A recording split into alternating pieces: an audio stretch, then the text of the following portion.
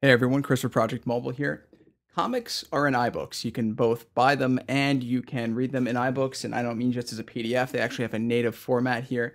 You can find iBooks in the store real quickly if you just hit in iBooks up top. You're going to see that amongst the other novels, textbooks, you'll see some other stuff. For example, you can see The Walking Dead here. That's not what's as interesting. I mean, really, the selection is pretty poor at this point. However, the significance of being on iBooks is well, like I just said, significant. It gives a chance for people to be on the app, the only app that iOS will constantly berate you to open and install on your device if you do not. But once you have an iBooks, and these are all free, these were all just provided as examples in iBooks. Anyone can download them and check them out yourself. So if we look at, say, the Avengers comic here, iBooks, comics and iBooks look actually more just like somebody took a real comic book, smushed them under some glass, and then had some touch capability. They're a little bizarre. For example, they're not full screen. They do show literally like a book, as you can see around the outline here. You can see sort of the software bezel has that book look. And when you read them, the only time the page actually turns is when you actually get to the end of it. So for example, if I was going to this left page and I wanted to go back, you would see the page turn.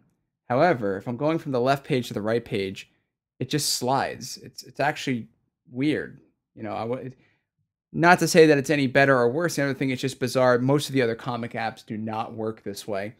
Comics look fantastic because Marvel comics, at least, are Retina ready. So, for example, the Avengers here looks fantastic. Everything is really sharp. Even when you zoom in, things look really good as compared to the way they were prior to this in other apps where text would get a little fuzzy, text would get a little blurry there. Now it looks fantastic. And that's important for comics and iBooks because unless you're okay reading it like this, where it's zoomed out, I mean, comics are not made for the 4:3 ratio screen. And the fact that they're even smaller because it's not full screen, even though the text is perfectly crisp. And here, I'll give everyone a little chance to see the text on this. I mean, I understand with the video, it's a little tough to really see. You're going to take my word for it or just use an iPad in the Apple store. Even though it looks really good right now, it's tiny. It looks like there's almost so much wasted space. It's almost like you have a Kindle Fire cut out in your screen to read comics. You are going to be doing, if you want something up close, a lot of zooming, panning around, which is, of course, tedious. But the good news is that when you are zoomed in, everything looks fantastic.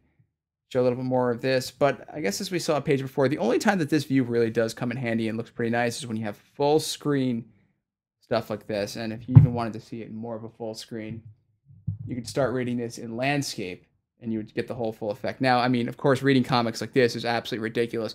It's also worth noting that comics is in the iPhone.